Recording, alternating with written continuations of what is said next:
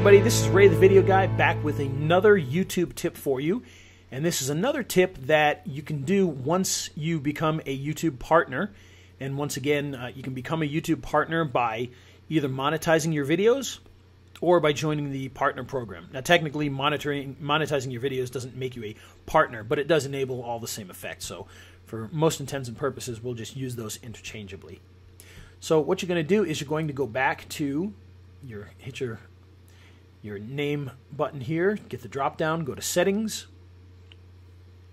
And once again, you're going to look, you've got a bunch of settings over here on the side, you can see here. And we're going to hit associated website. Now what the associated website is, this allows you, as it says here, tell us if your channel is associated with another website.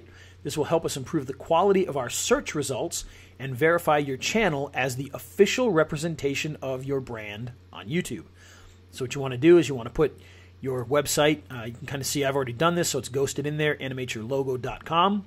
So you put your website in there, and instead of saying remove, it'll say save, and you're done. And what this does is it just connects your website with your YouTube channel so that they know that this is the associated website for it. And supposedly it says that it improves search results.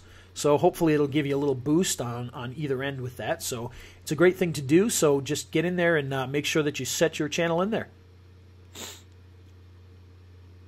And you know, this is a new thing that they offer in here. So there's no reason not to do it. So you might as well do it. No. So this is a new thing that they do offer now. So there's no reason not to do this. I can't really verify that there is a substantial change in search rankings or anything like that. However, if they're suggesting it, it's probably a good idea to do.